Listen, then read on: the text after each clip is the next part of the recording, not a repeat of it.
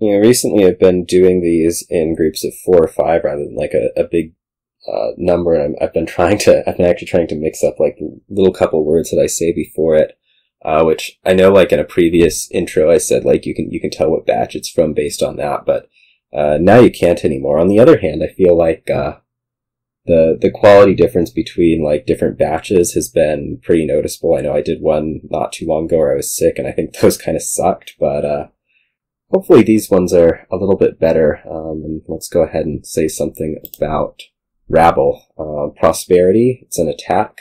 I think more notably than being an attack, it's this +3 cards. Like that's why you're gonna get Rabble. You're almost never gonna get Rabble for this attack. So like five cost smithy things apply.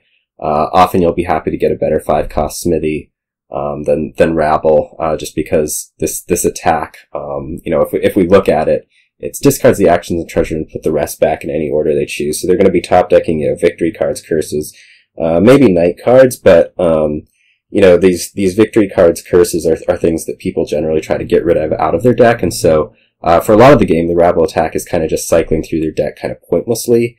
It's not doing a whole lot. Maybe it disrupts their tracking, but that's kind of the extent of that attack.